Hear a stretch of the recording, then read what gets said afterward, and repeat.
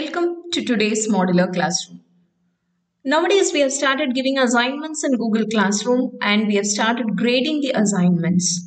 We can download the grades from the classroom to Google Sheets or to a comma-separated values of a CSV file. If we need a hard copy of the grades, you can even take a printout of the file which you have downloaded. Currently, you can only download grades on the computer version of the Google Classroom, but it is not available in the mobile version or in the Android version. So how we can download the grades to the sheets? So come on, let's have a look into it. You can enter into classroom.google.com and you can click on the class. At the top, you can click on the classwork.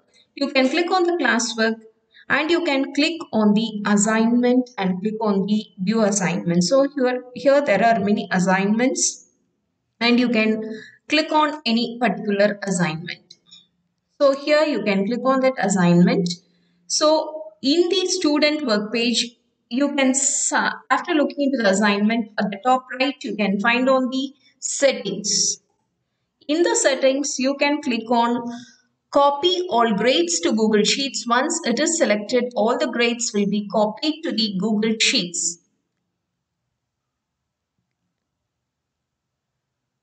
So from the Google Sheets, you can collect the grades. This is the one option available. Now you can find all the grades are being collected and saved to the Google Sheets.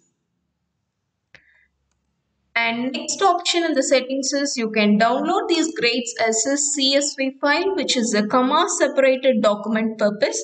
At the bottom, you can find it is being downloaded as an Excel sheet in the .csv extension. Here you can find what are all the grades you are awarded, what is the last name, first name, and what is the email address.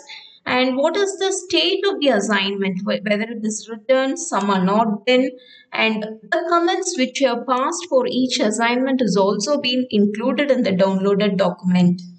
And you can also, there is another option, you can download all grades as CSV file so that what are all the assignments you have given to this classroom will be downloaded as a CSV file. That is another option available.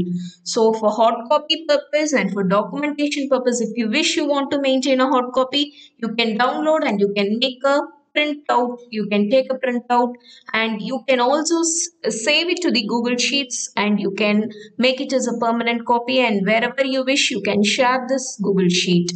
So this is a useful option in the Google Classroom. Thanks for watching. Stay tuned.